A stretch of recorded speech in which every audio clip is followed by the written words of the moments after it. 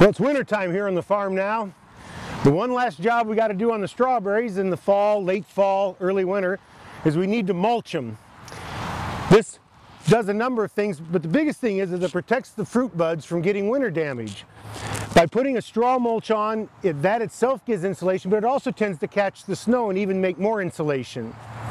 Now, before you mulch in the fall, you want to make sure you've had at least 2 good hard freezes. I like maybe 3 good hard freezes. In northern Indiana, that's right around Thanksgiving week for us.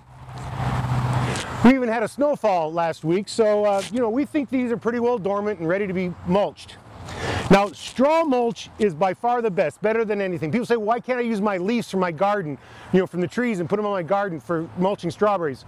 Straw mulch is the best because not only does it keep the fibrous straw up and catch the snow in the winter, also when it comes down and the new plants work their way up through and it compacts, the straw makes a really nice barrier between the ground and the fruit rot pathogens that are in the ground and the berries. Any other thing like a leaf mulch, it will compost, it will hold the moisture. So straw really is the best thing to use. Now, when I mulch strawberries, I like a really good thick mulch. So I like to spread it on and keep spreading it on until you just can't see the plants. And then I put just a hair more on.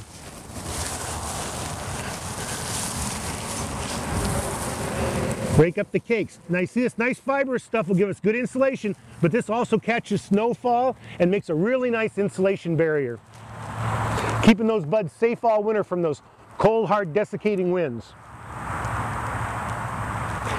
Now next spring, I'll show you how we take the straw off and make it so we can use this straw for that protection for the berries themselves, but also to create that nice narrow row and get some weed control out of here. That's one reason I like to put on a good heavy straw.